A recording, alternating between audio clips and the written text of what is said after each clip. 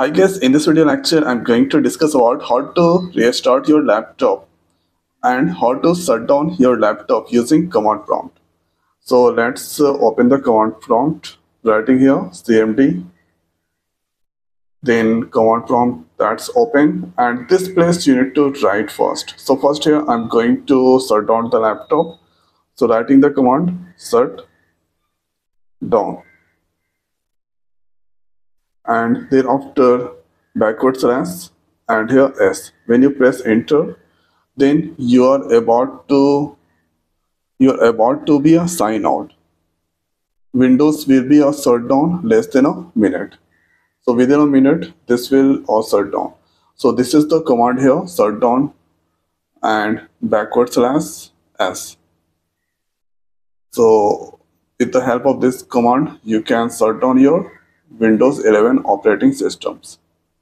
So I'm waiting till few second times. So now this is here shutting down.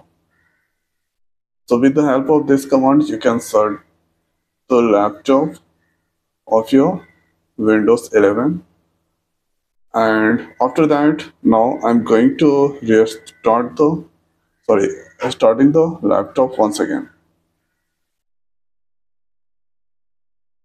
So opening the laptop once again, and next I will show you how to restart your laptop using command prompt. So this is opening.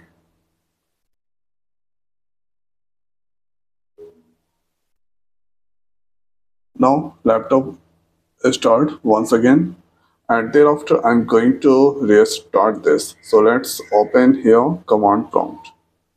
So command prompt opening, and this place you need to write here shut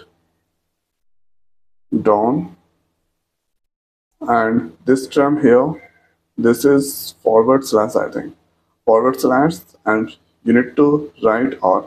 So after writing R, press enter. So Windows will be signing out. So with the help of this R, you can restart your Windows 11 operating system. So this is now restarting. Okay.